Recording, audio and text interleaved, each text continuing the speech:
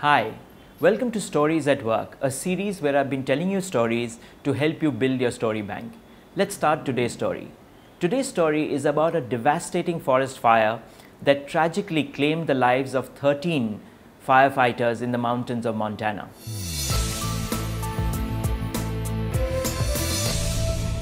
The date was 5th August 1949. The weather was ripe for a forest fire. It was dry, hot and windy. In a place called Mann Gulch, a lightning strike had started a small fire about 50 to 60 acres wide. Now, a gulch is basically a topographic structure with a ravine, slopes on both sides running down to a ravine, very steep slopes. Now, on the southern side is where the fire had started. The state sent about 15 smoke jumpers to fight the fire. Smoke jumpers are basically firefighters that have been trained to paradrop with gear. A DC-47 left the airbase at about 4 p.m. and reached the northern slope and dropped them there. The idea was that these firefighters or smoke jumpers would trek down to the bottom of the ravine and then go up the southern slope and fight the fire from below, because usually mountain fires or forest fires travel upwards. Now, the foreman, whose name was Wagner Dodge, and his team of 14 people started going down the slope. As they were almost to the bottom of the slope, they saw some smoke coming from the bottom, and they quickly realized that the wind had carried some of the sparks and embers from the southern slope fire and had moved it to the northern slope, and there was a fire starting at the bottom of the northern slope. They clearly realized, Dodge knew that now the fire would come roaring at them. So he quickly asked his men to drop their gear and try and run for safety towards the top of the mountain.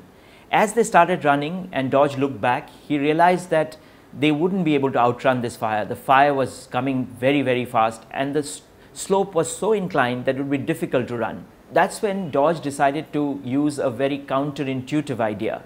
He decided to light a fire himself at his feet. His idea was that as that fire that he had lit moved away, burnt away all the dry grass around, and if he stood in the middle, then when the forest fire from below would come, because that there will be no fuel around, it would go around him and that would save him.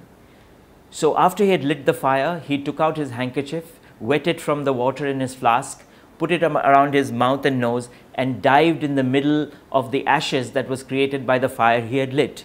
Now, before he dived, he waved and shouted at his teammates and asked his team to come and join him. Now, many of them had gone away a little too far to hear him, because after all, the sound of a forest fire is pretty strong.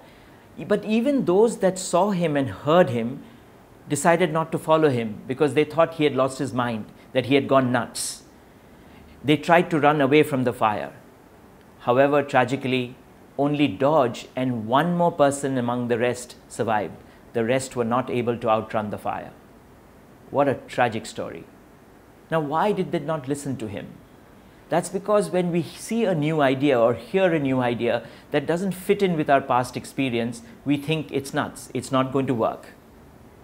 Where in business can you use this story? Well, you can use this story when you're trying to explain how new ideas often seem to be very strange. Now, if you were coming up with a new idea, remember that while Dodge did not have too much time to sit and explain his idea, you need to explain your idea, to explain the why behind the idea to everyone, so that they understand why this strange new idea, which does not fit in with any of their past experience, is actually very powerful. Hope you enjoyed this story. Do subscribe to our YouTube channel, and thanks for watching.